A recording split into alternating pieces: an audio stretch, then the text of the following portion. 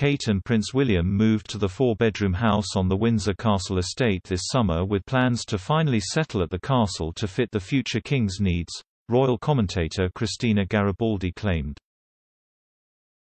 But the move is seen as a final swipe at Prince Harry and Meghan Markle, who wanted a suite of apartments in the castle after they were married. The Queen instead gave them Frogmore Cottage close by. Speaking to Royally Us, Ms. Garibaldi said, "It seems like William and Kate will live in Windsor Castle."